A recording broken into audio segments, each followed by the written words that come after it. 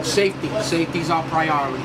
That's what you need. Safety's always our priority. Gotta look around. Space management. Anything that's close to your bus in that 4 feet area is a hazard. Okay? The school crossing ahead. Anticipate what kind of school zone crossing. Very good. Straight ahead.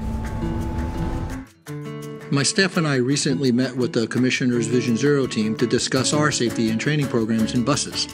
As a result of that meeting, there's a great deal of excitement surrounding the possibilities of sharing our experience with other agencies throughout the city. Hello, I'm Steve Vidal. I'm the Vice President of Transportation Safety and Training for the Department of Buses at New York City Transit. We're here at our Zariga Training Department in the simulator room, and I just want to talk about some of the things that we're doing here to address what's on everybody's mind is Vision Zero, the Mayor's new initiative to eliminate pedestrian fatalities and or accidents.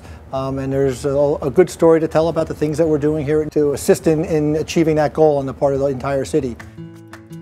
Got a lot of roadway here. Now, cut your wheel to your left. Nice and easy. Don't oversteer it. Take a look at your right.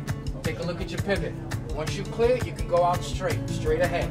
Look for your pivot. Look to your right. Always constantly looking until you clear it. Over here, look at this turn. That's a hazard right there. Roadway over here is like if you're going straight. From the New York City Transit standpoint, we've got a series of programs in place where we train our operators to a very high standard. We hold them to that standard throughout their career. We monitor them very closely in all of their activities through a variety of methods, including analyzing all of their accidents on a per incident basis and doing follow-up undercover rides on our operators, and just in general ensuring that they're operating the way that we want them to and the way that they've been trained to operate. I have been a bus operator. I'm in my 12th year and I drive the M79. Right behind you, you have the simulator, which shows day-to-day operations and real-life situations of a bus operator. It demonstrates pedestrians crossing, vehicles crossing a path, real-life situations, traffic situations. Whatever you see here is what you see outside in the real world when you're driving a real bus. We have hundreds of operators cycling through the training center on a weekly basis, and the message to them, as well as to every student that walks through the door as a brand new hire, is that we want them to provide safe, reliable service to the riding public.